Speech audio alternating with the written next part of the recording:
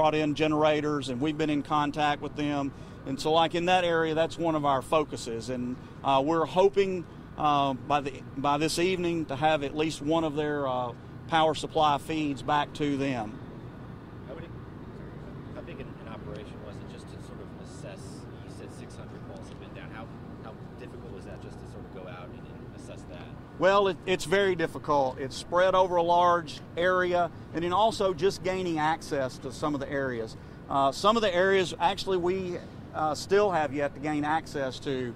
We contracted with a company that brought in a couple drones today. We've been flying over some of the areas with drones that we've not been able to access yet, because again, we're trying to gather information.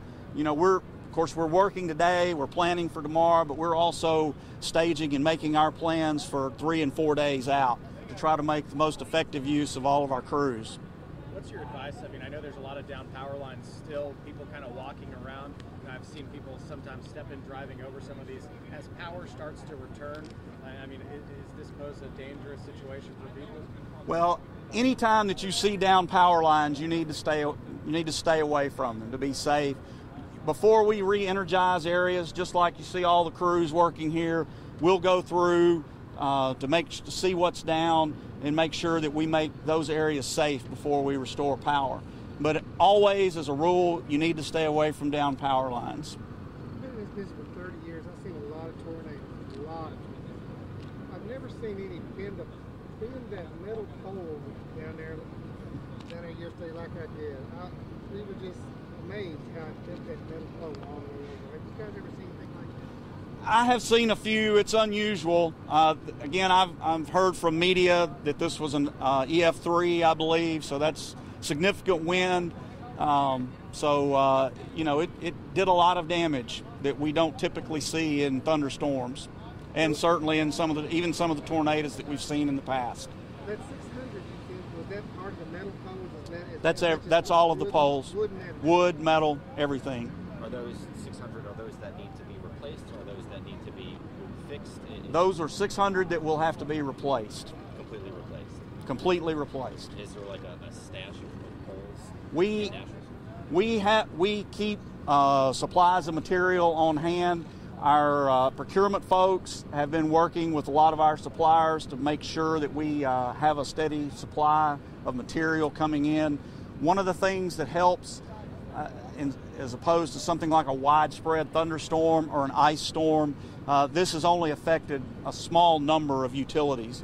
So, you know, the ability to get material is a little better than some of the other natural disasters we might face. Is it something where you're waiting for some materials to come in? No, we have plenty of materials on hand. How long would it take to get all of them replaced? Well, we will be possibly a couple of months.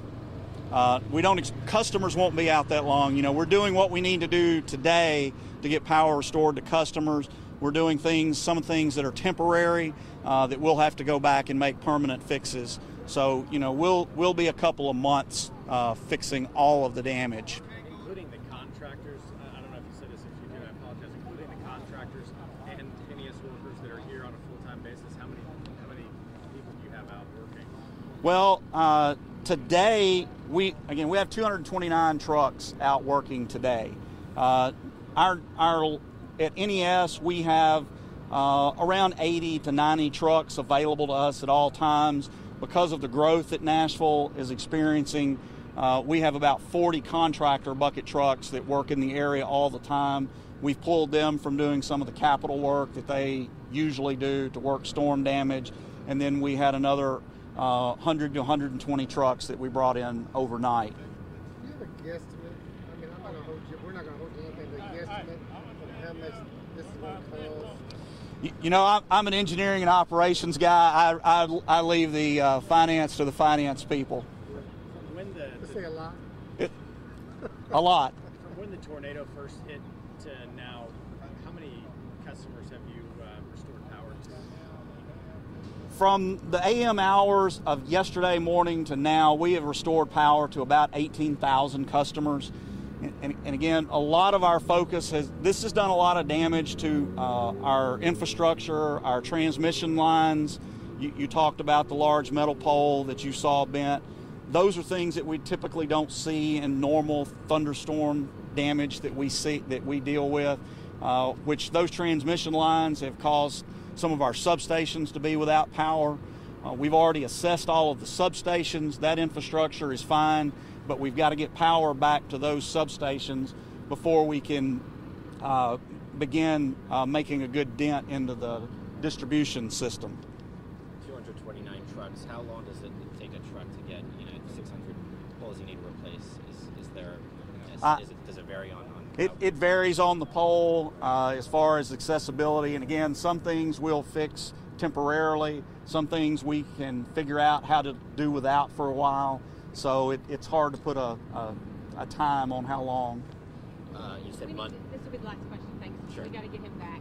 You said Monday was the that's the estimate for when you hope to have power back to some point. Well, we're hoping that by Monday that those who can receive power will have power. We will still have certain pockets that we're still doing a lot of repairs to, particularly because you see a lot of people's homes are gone. So some of those areas will take longer to restore.